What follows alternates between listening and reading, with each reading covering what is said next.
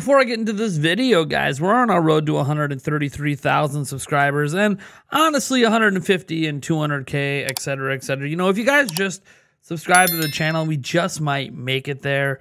Just trying to be a full-timer here on YouTube, chasing my dream.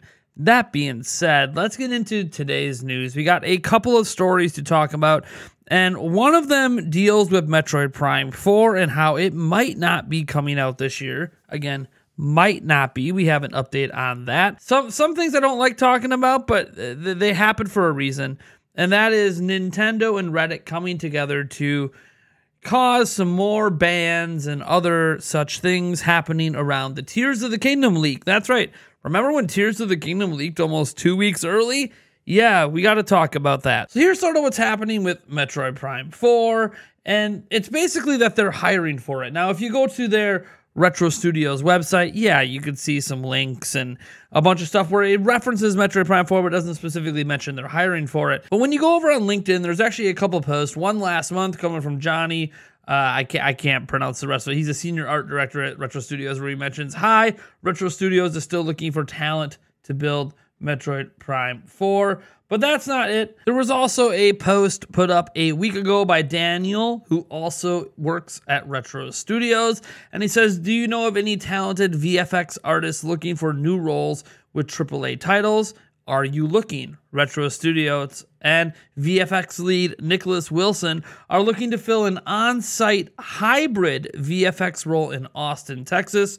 This role would be to work on Metroid Prime 4 for the Nintendo Switch, and this was just posted a week ago. So this heavily suggests they're still looking for people to work on Metroid Prime 4. Now, as noted by DocTrey81 when I briefly talked about this on Twitter, this doesn't necessarily mean that they're not basically done with the game or not about to release the game, because he put out there that, hey, Mortal Kombat 1, aka the studio behind it, NetherRealm Studios, was actually still hiring for Mortal Kombat 1 just a month ago, and the game does come out in September. So yeah, you know, it's one of those things where this could mean Metroid Prime 4 isn't coming this year. It could also just mean, hey, they're going to continue to add updates and do things with Metroid Prime 4 after it comes out, maybe DLC related. Of course, we have no idea if Metroid Prime 4 is coming this year. The official word from Nintendo is just TBA. But the reason this becomes news is not just because it is an update that they're still hiring for Metroid Prime 4, but also because people like myself have heard from some sources that, or in my case, one source, that Metroid Prime 4 is basically done. Now, basically done doesn't mean it is done, doesn't mean they can't hire for it, but it's sort of a suggestion it might come here in 2023, but we don't really know. So we're just going to have to wait and see. All I do know is that we want to see the game, right? It would be cool if at the next Directs, even if it doesn't come out this year, if we could just see the game. But we need to get to our next story, because this is one that, you know, if you've been following Nintendo for a long time, you know they hate hackers, you know they hate ROMs, you know they hate emulation, and this is something that makes sense for once that Nintendo and Reddit have taken action, because look, there are lines that most of us can agree you just shouldn't cross, and this subreddit had crossed that line. Now, if you're cringing that we're talking about Reddit, I totally understand. They have a bunch of controversies going on right now with their treatment of the moderators and this AI stuff, and the CEO acting like the users don't matter, and they're about to go public, and look, Reddit's sort of a mess at the moment anyways, and might be becoming less relevant as the years go on. But for right now, at least during the time of Tears of the Kingdom, there was some relevancy to Reddit. And I got this article by Ethan Gash over on Kotaku where he says Nintendo Switch Piracy subreddit banned after the giant Tears of the Kingdom leak.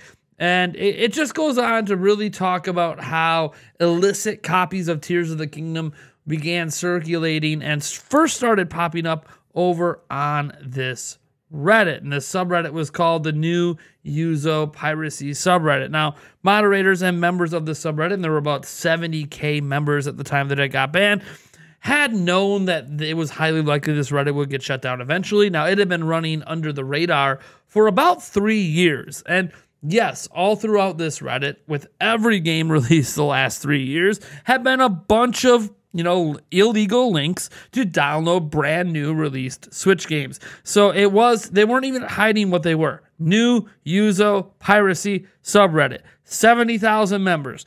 Yes, it was a subreddit about pirating Nintendo Switch games, which is illegal. So it's no surprise that this got shut down, but this happened through Nintendo's research, digging into a certain Discord server and certain members, discovering this subreddit, and obviously asking Reddit, hey, why the hell are you allowing illegal links on your website? And this obviously goes to show how Reddit itself is completely user-controlled and user-moderated, and the upper management and the people in control don't really do anything. I think we've known that for a while. But anyways, Reddit did go ahead and shut down that subreddit, and it didn't shock anybody there. No one's really mad at Nintendo about it.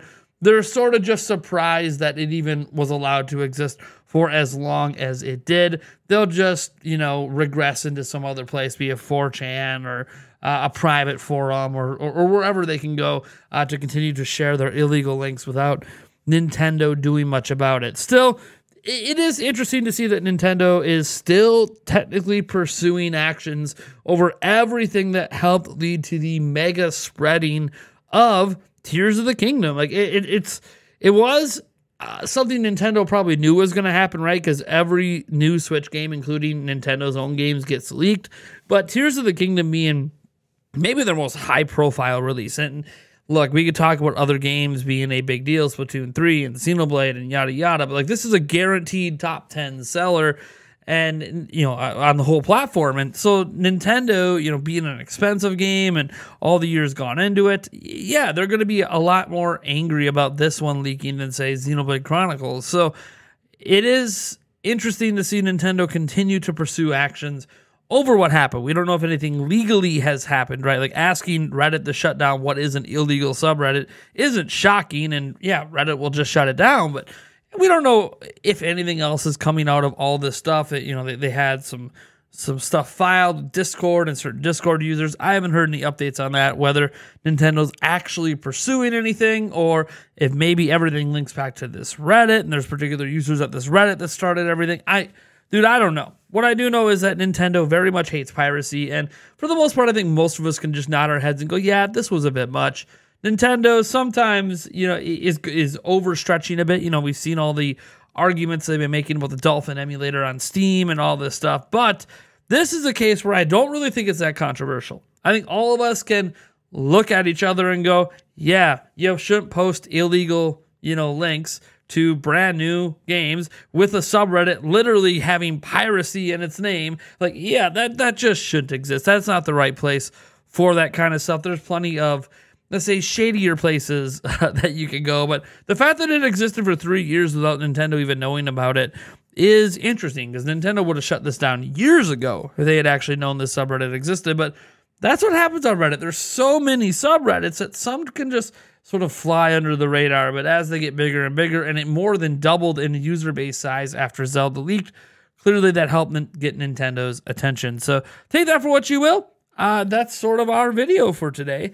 And I do want to say thank you to everyone in the comment section, whether here on my videos or on Twitter. For those that have been paying attention, I've been suffering from a bit of a back injury this week.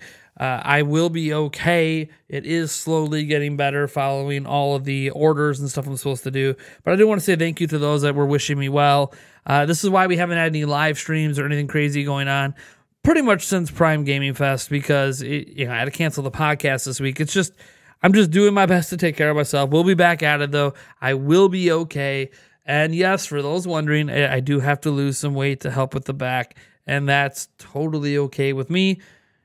Something was going to make me kick it into 11, and I guess this is that thing.